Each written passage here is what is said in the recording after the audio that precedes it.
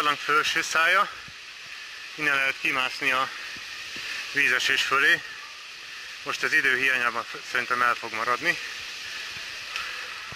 Viszont legalább fölértünk a kőrakás tetejére nagyjából, mint a kőfolyáséra. Erre vezet tovább az út. A sziklafalak már hihetetlenül magasak, még most nem is nagyon látszanak. Nos, itt a kis népünnepé, ez tovább folytatódik. Megcsúszok lefelé. És kiérve a szurdokból, hirtelen ilyen kellemesen langyos meleg lett itt fönn a kő tetején, ami bizony jól jön. Íme a következő pokolkapu. Ugye itt a patak szallomozik össze-vissza a sziklafal és a szabad levegő között. Tehát itt már nem is tudom, hogy egyára került föld alá, de nagyon sokat gyára. És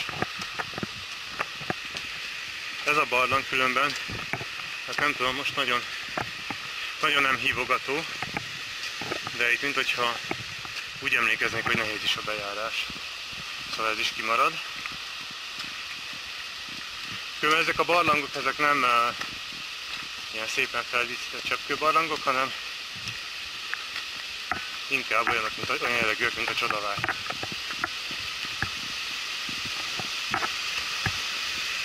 Itt pedig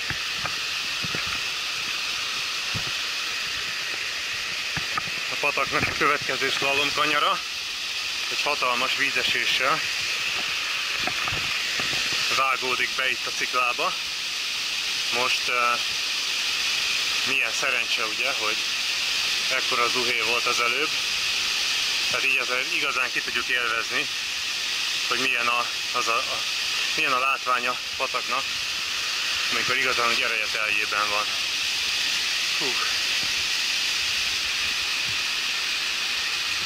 Közben mutatom, hogy a sziklafalat már nem is tudom, hogy milyen dimenziót tudná csak venni. Hihetetlen magasak, a következő torony is. És itt ennyi volt. Egyik luk, egy kis híd, és a mögött a másik. Na szóval ilyen a Galbena kőköz. A vízesés van valahol ott, ahol ott podrozódik, onnan kezdődik ilyen több lépcsős és iszonyú magas és intenzív. Most fog következni az a rész, amit úgy hívnak, hogy az ördögnyaka. Jött a nyíl arra mutat a fán, majd pedig a sziklafalon látszik, hogy ott felfelé. Szóval ez lesz a következő megpróbáltatás. Ez jó formán különben az utolsó ilyen nagy kapaszkodások egyike. És ugye azért látszik, hogy milyen széles az út.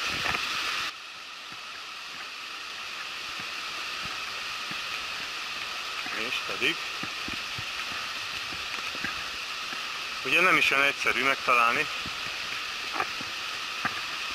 mert ugye nem ez a legvalószínűbb és leginkább áhított látvány, amit az ember a továbbjutás érdekében látni kíván.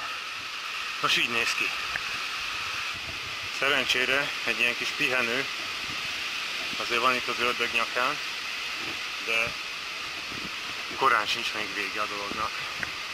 Szóval ez egy ilyen jó 40-50 méteres emelkedő itt, és végig láncos.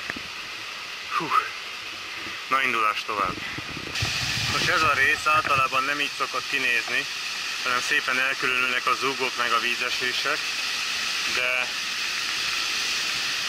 ez most egy elképesztő és hihetetlen látványt nyújt. Nem találom a szavakat szinte. Ez fantasztikus, tehát egy óriási vízesés lett az egész patakmederből.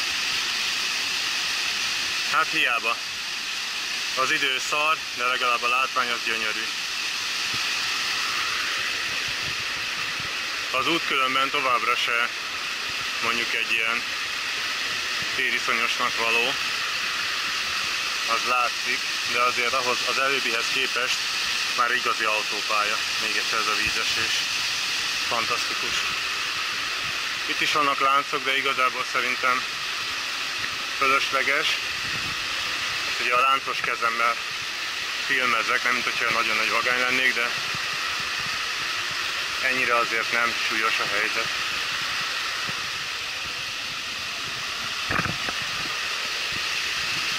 Na ugyanez feljebbről. Azért nem semmi medencék vannak ott. Ott ilyen jó 1,5-2 méteres víz van. Következő vízesés sor. Meg aztán ott még tovább. Ez se semmi.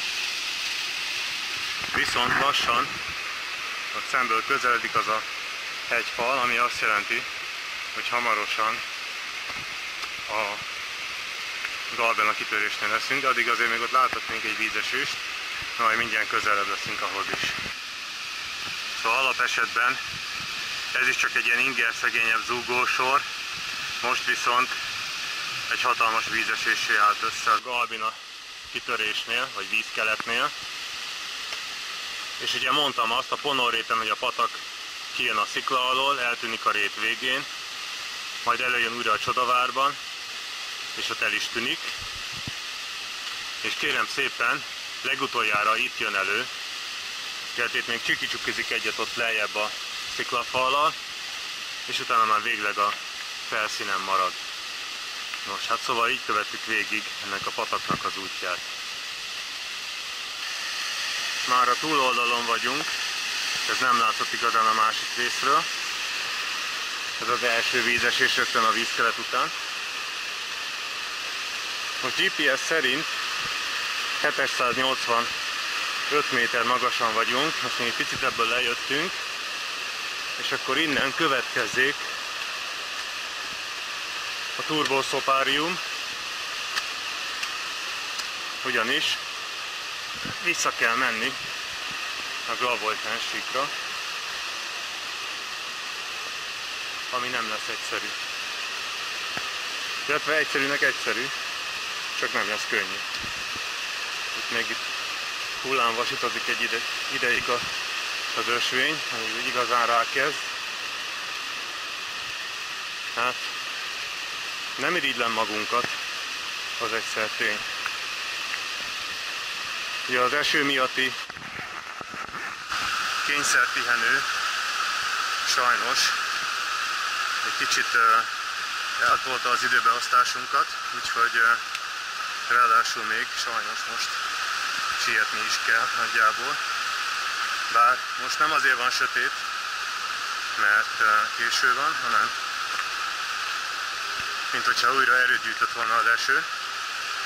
Ráadásul most már nincs is hol behúzódni. Szóval az egyedüli, amit az eső ellen tehetünk, az, hogy sietünk. Most hát kérem szépen, itt a szopatós részen nem nagyon akartam filmezni, de ezt muszáj, ugyanis kérem szépen, magyarul is ki vannak írva a dolgok. Bizony. Szóval talán kicsit kevesebbet szidjuk a románokat. Azért csak vicceltem. Hát elvileg itt a tábla szerint 1 óra van a porcika zsombóig, vagy hóaknáig. Hát nem tudom. Ahogy ki vagyunk pukkadva, hát hogy lesz ez 1,5 vagy 2 óra is. Na mindegy. Az eső ismét rákezdett, már így ne is mutassam, mert így elesik az objektívre. Igen, itt lehet elmenni a Galbena felső körútjára, ami föntről leskelődik be a szurdokba. De mi most arra nem megyünk, mert az nagy kerülő, és már elegünk van. Nekem biztos. Az eső egész nap üldözött minket össze-vissza. Összesen mikor lefele kellett menni, akkor volt egy kis szünetünk tőle.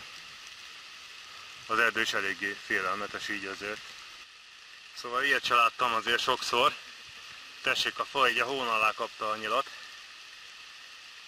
Viszont sajnos ez azt jelenti, hogy rátértünk a legturbósabb részre. Viszont, hogyha nem akarjuk az esőbe éjszakázni, akkor ezt muszáj megcsinálni. De legalább azért a távolságnak már több mint a felén túl vagyunk a kitöréstől a porcika nyeregig, és onnantól pedig már csak lefelé kell menni. Hú. Nos hát, meg vagyunk.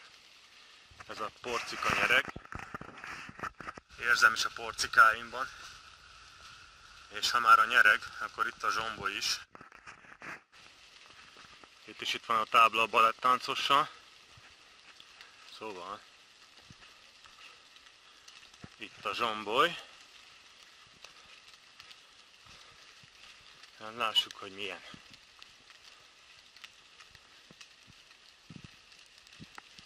Nos hát, kérem szépen, ilyen.